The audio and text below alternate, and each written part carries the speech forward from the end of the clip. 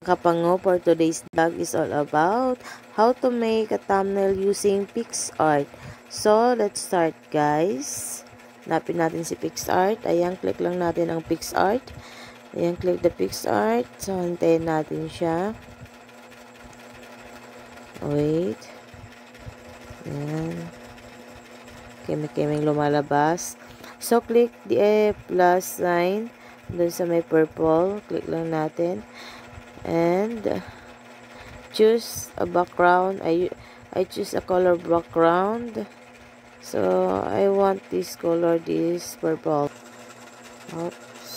Ayan, next is click the tools para makita yung crop and choose the crop.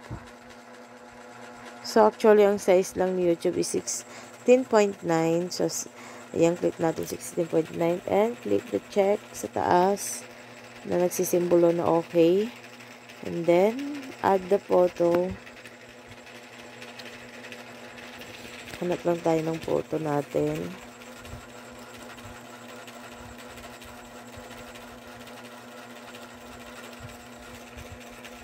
Yan, punta tayo sa gallery natin. Hanap lang tayo ng photo natin matino.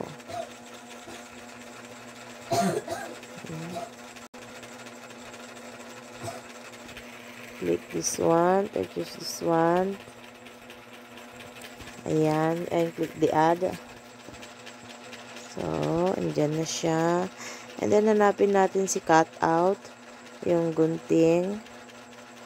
And then, choose the person para mas madaling ma-edit ang ating pagmumukha. So, ayan.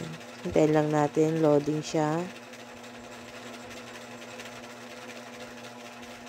Ayan. So, medyo ayusin lang din natin.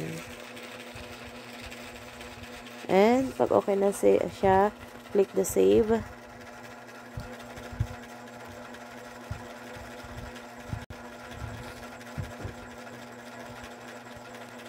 So, ayan. Ayusin lang natin siya. Pwede naman natin siyang lagyan ng border, guys. Ayan. Ito ng border. Border. Ayan, maghanap tayo ng light color. Ayan, mas maganda yung yellow, green. So, ayan. Click lang din natin yung check. The next one is, mag-add ulit tayo, guys, ng photo. So, hanap, ayan. Piliin natin to.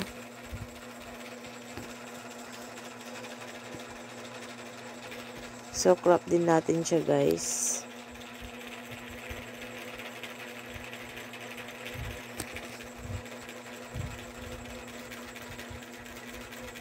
Then, click the check.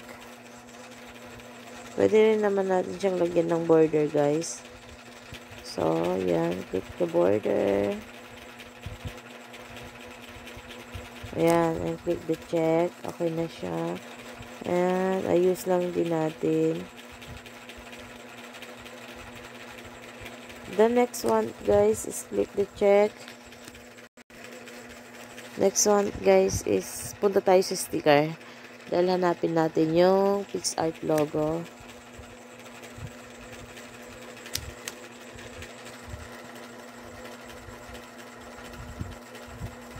Ayan, PicsArt logo.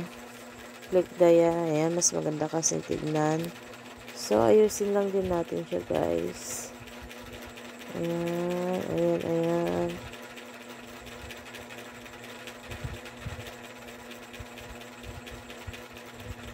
And click the OK. The next one, guys, punta tayo ulit sa sticker. Kaya kailangan natin ng arrow, logo. Ayan, arrow sign, or whatever na tawag dyan. Ayan, click the arrow sign. Maghanap tayo ng magandang arrow sign. So, ayan. Click this one. Kasi mas maganda siya. And then, pwede natin siyang i-rotate, guys. Rotate natin. Ayan. Ayusin lang din. ayan, click the check. So, the next one guys is punta tayo sa text. So, ayan, lagay natin. Lagay tayo na text natin. Paano gumawa ng thumbnail using PicsArt.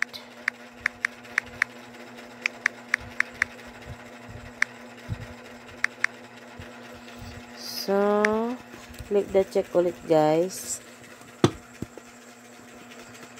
Then, ayan.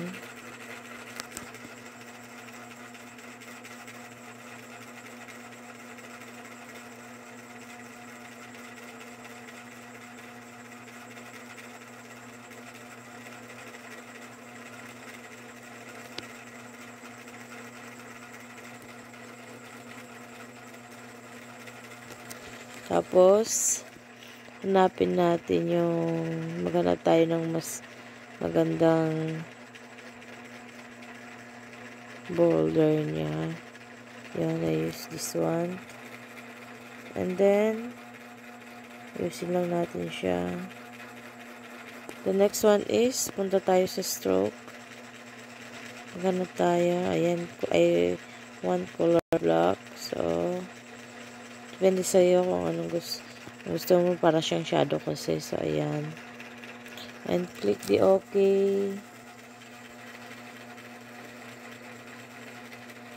So, yan. Tapos na siya, guys.